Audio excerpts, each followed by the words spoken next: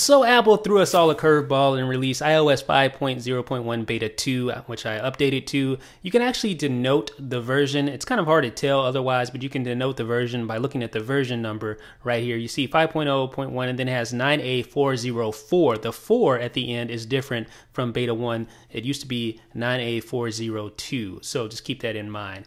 So let's go ahead and throw the phone into DFU mode here, and then we can jailbreak this bad boy. It'll be quick, it'll be easy.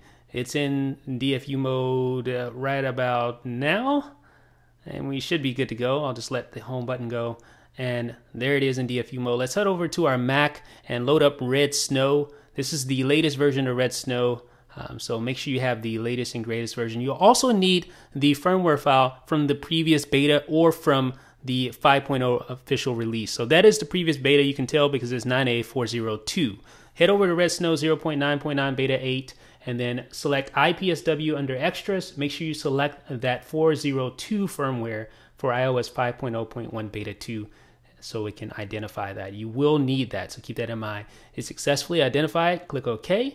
And then let's go ahead and head back to the main page of Red Snow. Click Jailbreak. It'll say preparing for jailbreak, go through all of its spiel, patching the kernel, etc., etc. We're all used to this by now. Now you can go ahead and select Install Cydia, which should be highlighted or selected by default. Click Next. Your iPhone is already in DFU mode, right? If so, it'll go through and exploit with Lime Rain, etc., etc., and get through this jailbreak really quickly. We're pros at this now. We should be. So this shouldn't be hard at all to do. So it's just going to go through the motions here. It shouldn't take too much longer. It's rebooting. And you'll see where it gives you the notice that it is a tethered jailbreak. So just keep that in mind. There is no untether yet for 5.0. All right. And now we'll look at our iPhone. It's downloading jailbreak data. And of course, the jailbreak is much faster these days because, you know, Red Snow has been updated to be quicker. All right. So I'm just speeding things up here, obviously. This is what you should see on your iPhone. Now let's unlock our iPhone back to our home screen. You should see Cydia, but the icon is white, denoting that we need to do a tethered boot. So let's put the phone back into DFU mode. All right. Let's see, almost. Hold home and power, let go of power. And now just continue holding home for a few more seconds and then let go of the home button. And we should be in DFU mode right about now.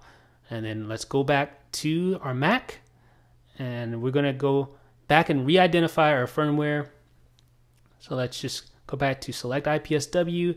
Again, select the prior beta version of 5.0.1 Beta 1. There you go. And then go back and then do a just boot like I just did. And it's going to exploit with Lime Rain again. And it's going to bring us to a working jailbroken iPhone now. So this shouldn't take much longer at all. Waiting for reboot. But like I was saying, Apple kind of threw us a curveball because they released, literally Beta 1 of iOS 5.0.1 came out just a couple of days ago, and now we already have Beta 2, which is cool. I mean, which shows they're making progress, but it's also kind of weird that they would release a new firmware beta so soon. So here's our iPhone. There's the boot loading. We can see it's booting right back up, and we should be back at our home screen in just a second. There we are. There's our lock screen. Let's go ahead and unlock the phone. Let's see. There we go.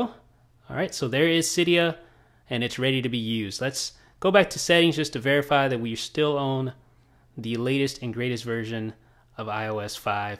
And indeed we are. 5.0.1 9A404 denoting iOS 5.0.1 Beta 2. So that's how you jailbreak the latest version of Apple's firmware. Let me know what you think in the comment section. This is Jeff with iDownloadBlog.